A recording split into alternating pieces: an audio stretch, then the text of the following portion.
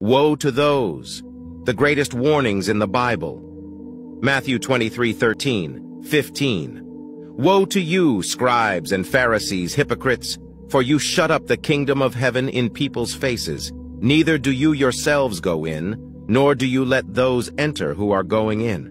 Woe to you, scribes and Pharisees, hypocrites!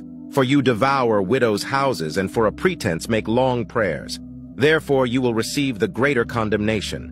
Woe to you, scribes and Pharisees, hypocrites! For you travel across sea and land to make one proselyte.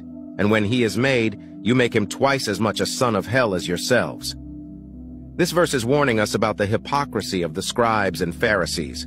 Jesus is condemning them for their religious pride and their neglect of the poor and needy. He is also warning us against following their example. Luke 6:24-25. But woe to you who are rich, for you have received your consolation in full. Woe to you who are full now, for you will go hungry. Woe to you who laugh now, for you will mourn and weep. Isaiah 5:20-22. Woe to those who call evil good and good evil, who put darkness for light and light for darkness, who put bitter for sweet and sweet for bitter. Woe to those who are wise in their own eyes and clever in their own sight. Woe to those who are heroes at drinking wine and champions at mixing drinks.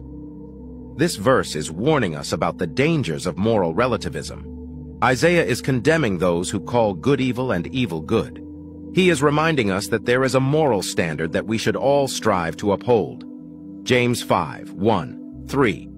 Now listen, you rich people, weep and wail because of the calamities that are coming upon you. Your riches have rotted, and your clothes are moth-eaten. Your gold and silver are corroded. Their corrosion will testify against you and consume your flesh like fire. You have hoarded wealth in the last days.